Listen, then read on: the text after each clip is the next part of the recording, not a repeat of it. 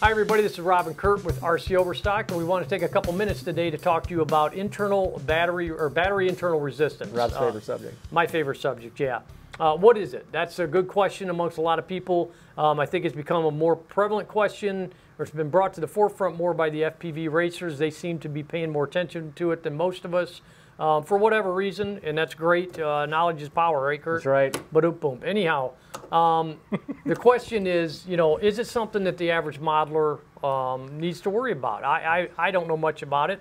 I know how to charge a battery safely. I know how to discharge it safely. Mm-hmm. So what we're going to do is we've compiled a list of about 5 questions based on what we've been hearing from modelers, questions we've been asked to kind of take the mystery out of this all of a sudden new way of checking out LiPos. My goal is to give them something they can use. Exactly. Something they can actually, actually benefits them versus all of the hyperbole about internal resistance and arguments. So with that said, let's jump into it in a very layman's terms, Kurt, so people can understand.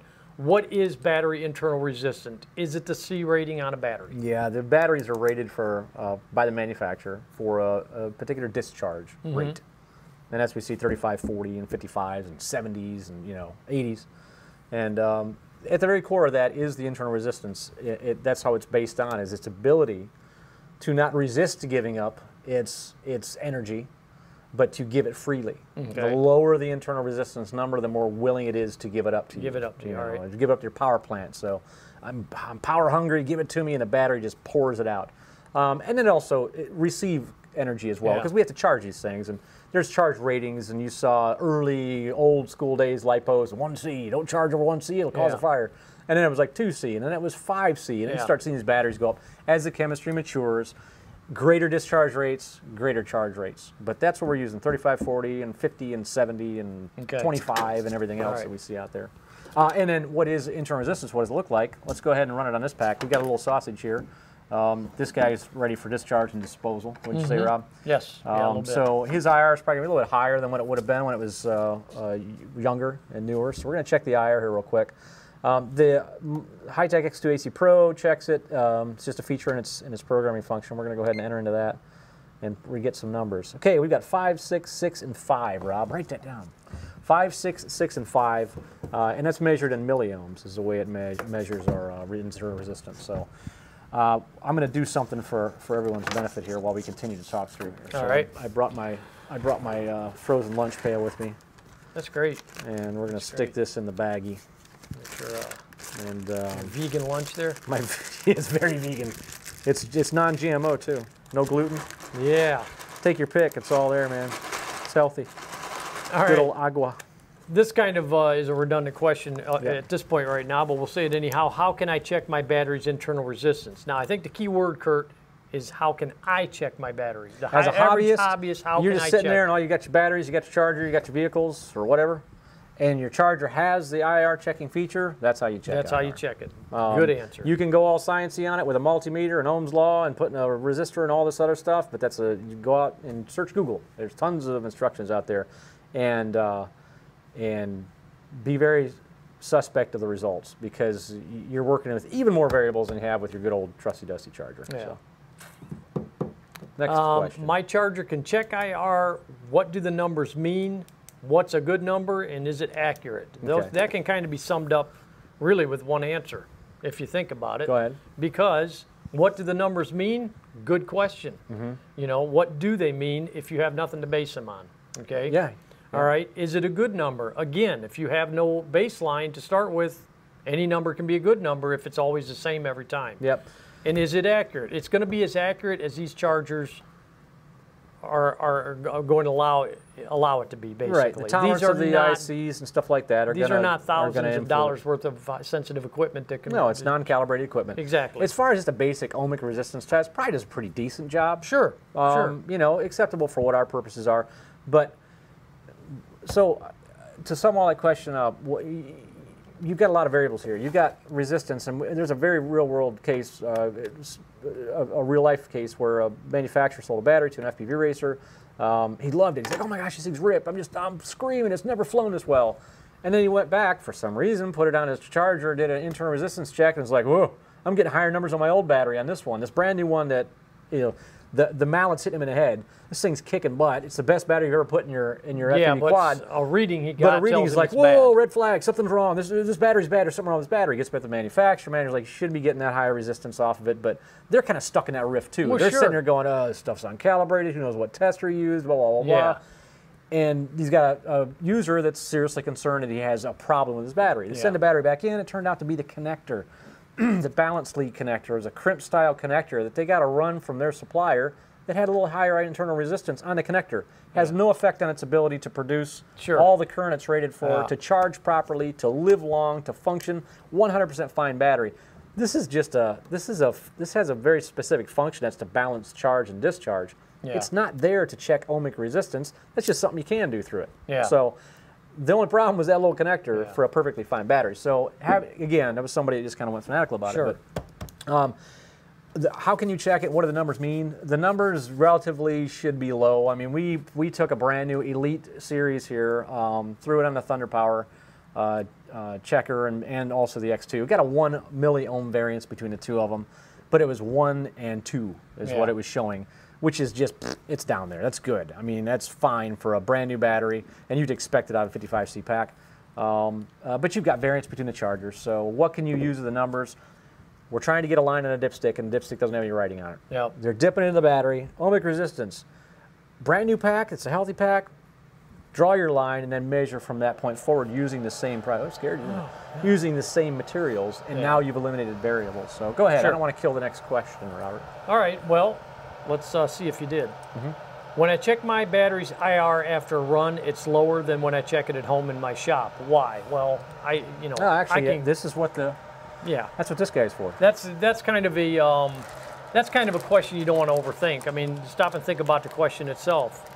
After I run it and when it's at home, you're obviously working with two different... What's your variable? Your variable is your temperature. There you go. So, have you got our numbers we checked this with? Yes, I do. Let's do another little check now. It's been sitting for just a couple of minutes. First we have to yell over the fan on this thing. Yeah, it won't come through that bad, I don't think.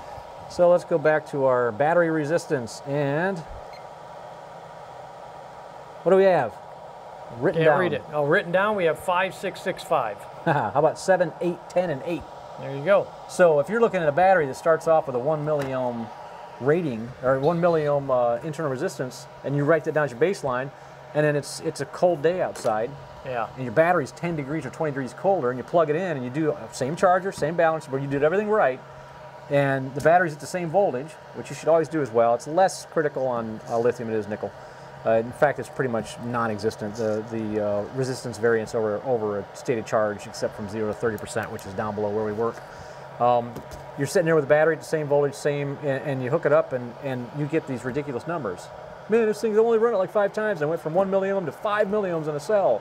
There's a problem. No, massive influence on temperature. Massive influence on temperature. So, and you see that just putting it for the short time we were on video. It jumped that much in internal resistance. And what's the real world of that? You go out on a cold day and try flying. And your power plant just got cut in half. You're like, it barely gets off the ground. Until it runs for a while, and then the chemistry gets a little excited. It's giving out energy, and it brings up its internal temperature a little bit. And then, it starts coming back. Keep your packs at, room temperature, you're going to get better results. But temperature has a huge influence on it. All right, should I check my battery's IR at full charge or after I've run it for a while? It doesn't have a big impact. What you want to do, there's a slight, very subtle, and I even question whether or not it show up in ohmic resistance testing, variance between stated charge, or, internal resistance as it relates to stated charge, empty battery, full battery. More resistance at full, more resistance at empty. Nickel is very susceptible to that. You'll see a massive swing, massive variance. With lithium, it's pretty flat. But to be smart, eliminate all the variables. Use the same charger, use the same balancing board. Make sure your battery's at the same temperature every time you IR check it, and at the same state of charge. And now you've done the right thing from the junior scientist approach, and you've created a baseline that now gives you usable numbers. Correct. Our dipstick. A dipstick. Just gave you a vehicle, there's no markings on a dipstick, you dip it, no up. I tell you it's up to full, Rob, the oil's full. You're going to mark it. That's the least you can do is mark it, and then when the oil's down, say, well, it needs oil. We're going to use the same approach here on internal resistance. All right. Well, last question is, I have 3 identical batteries. 2 of them show similar IR, but the third one is much higher. They all run the same in my car, and I can't tell a difference. Should I consider the high IR battery bad and stop using it? I'll answer that just by saying no. Yep. No. No.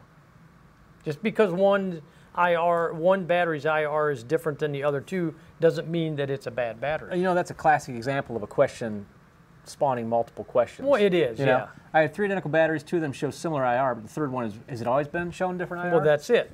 What's your baseline? What's your Was baseline? it like that What's when you higher started? IR? 1 milliohm? Yep. I can get that between different chargers. Did they use the same charger to test it every time? A lot of questions there. Hopefully you've got to the point where you can answer that question yourselves. Exactly. It creates more questions.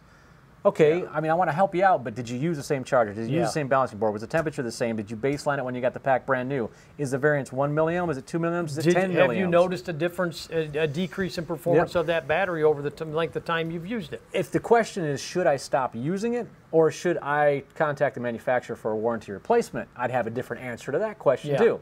Yeah.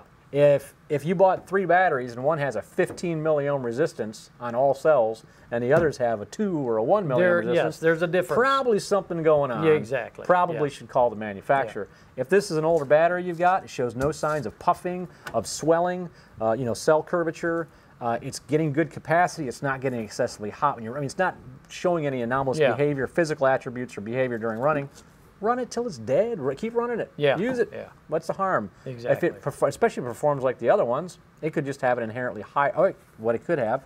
We talked about Well, this it could too. be the connector. It could be the connector. It could be. You know, you're out there dipping this thing in pond water or creek water, running it in a vehicle, and this battery's it's commando, dude. It's out there. The connector is. It's not even pushed into another connector. You could have grit and minerals and oxidation in that connector, and that's why it's giving you. So that question actually spawns more questions. It does. Yes. Hopefully everything preceding it gives you the ability to answer that for yourself. Or not even ask it. Or not. Well, I'm just saying there's no at that such point, thing as a stupid question. No, but I'm not saying really that. I'm saying ones. up to that point, you shouldn't have. You shouldn't have to ask that question because you're going to have the information already. Yeah. You're basically relying on a connector. This is your only way of checking it. Period. Yeah, so like this one goes to is the main lead too, compromised, but it's if this is compromised, you don't have any way of getting in there and figuring it out anyhow. So your individual cell resistance is reported off that connector. So to sum this up, what have we learned? Well, from my perspective, what I've learned is I still don't care anymore about IR, internal resistance than I did before. And I don't mean that in a derogatory way or to be a smart aleck or anything else. For me personally, I don't want to take the hobby to that level to where I'm actually going to obsess over the IR. Yeah. What I worry about is if I have 2 batteries and they both perform the same all the time and I've seen no difference or drop in performance or heat change or discharge or anything, those batteries are fine in my opinion. Now, if I want to go ahead and take it a step farther and say, okay, I'm going to start checking the IR. Oh my gosh, this IR is not the same as the other one. There's got to be a problem. Then I've now created a problem that wasn't there. Exactly. So that, in my opinion, take IR as far as you want it to, but for the average person, if you're questioning what it is, take it with a grain of salt at this point as far as it having an overall performance on what you do as a hobbyist. Don't obsess over it. If you're going to engage in IR, baseline the numbers on a pack that's new, so you have some kind of baseline. It's a brand new pack, you know what's going on, and then compare it over time. Sure. If you just take a battery that you think may be giving you trouble, and you out of the random check the IR, and it gives you 3 milliohm or 6 milliohm on the battery, and the battery's 2 years old or 3 years old, okay, you've got you've got a level on a dipstick, but you have no idea where that came from. Exactly. Did it increase? It's never going to decrease, but how relative is that change? Well, that's how significant is the number 6 when you never established that it started off with a number 3? Yeah. If it started off with 3, 6 is actually 3. That's not so bad. No. If it started off with 4 and it's 6, it's actually 2. That's not so bad. From an increase in resistance. So. A good metaphor, as dumb as this might sound, is if the bucket holds water, keep using the bucket. Don't take it to a high-end machine to figure out if the metal's fatiguing in a certain area that it's going to start losing water. And that's the way it is with the batteries. If they're working fine, everything is functioning normal, don't look for a problem. And I think IR can cause you to look for that problem that's not there. It certainly can. And I think we represent the opposite ends of the spectrum too. You would never ever check IR. No. I'll check IR. I'll use it as a baseline. You will, because you'll use the information because you have more knowledge of it and that interests you. Personally, it doesn't interest me. I'm going to just keep doing what I do with LiPos in the safe manner I've always done for years and not worry about it. And that's exactly it. Yep. You can choose to engage however you want to engage. Yeah, exactly. The important thing is maybe you right. gathered out of this is how to use IR if you want to use IR and how to baseline your data so you've got something usable to work with. So you can check out more information on our site, RC Overstock. You take a look at our Connect section under the knowledge base. We have some more information about batteries out there. Of course, if you have any question on any of the chargers that we sell, can it check IR, what does it do, any of the things that maybe questions we spawned today in the video, feel free to reach out to us through your customer center or drop us an email at support@rcoverstock.com. I'm Kurt. And I'm Rob. Thanks for watching.